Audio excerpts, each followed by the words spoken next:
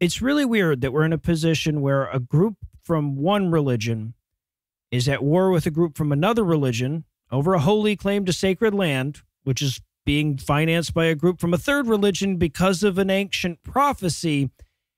And yet there are still people going, well, I don't think we need to bring religion into this conversation.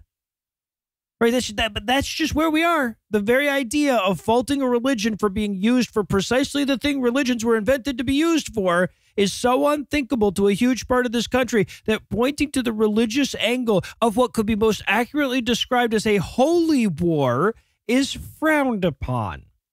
It's presented as the overly simplistic explanation, the dumb man's approximation for the actual causes, which are all very secular and geopolitical and realpolitik and stuff like that. And yes, there are a myriad of entirely secular reasons for the war in Israel right now. And yes, without secular interests undermining peace initiatives, without state interests that couldn't give a less enthusiastic fuck about who Allah meant to give that city to, without self-interest just looking for a way to turn profits or expand their sphere of influence, none of this could be happening. But that's also true of the various religious motivations, because none of those secular entities could sell their war to the populace if it wasn't for its religious underpinnings.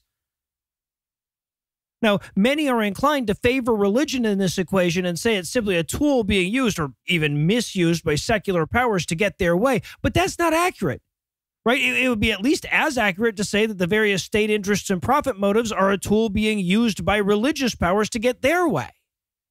We talked about this recently in terms of the way it affects our domestic policies, but it's certainly no different in the sphere of foreign policy.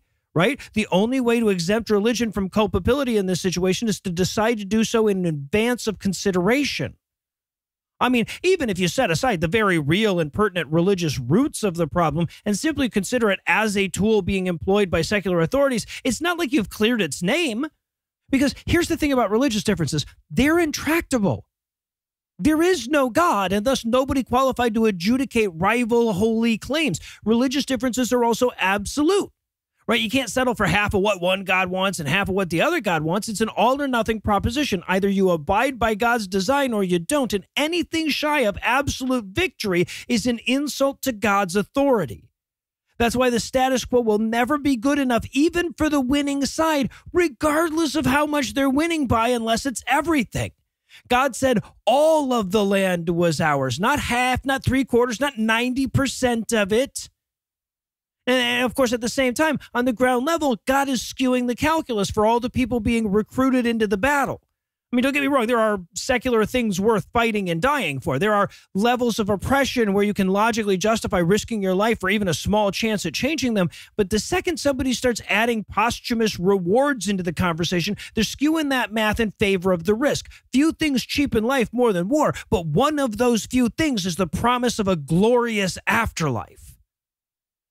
Now, some people will point out, well, you know, if religion wasn't there, the hawks and the warmongers, they'd have found some other means of achieving the same thing. And maybe that's true, right? Like we used political ideology for the Cold War, and that worked so well that fully a third of Americans are equal parts terrified of and unable to define socialism, right? But you're never going to find something that's more effective than religion. Religion was specifically honed for this purpose by evolution.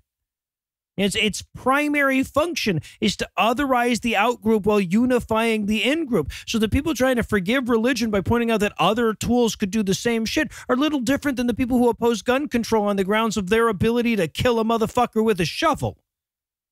Religion's ability to exacerbate a problem is unrivaled. There's nothing like it in the world. It makes hate worse. It makes prejudice worse. It makes war worse.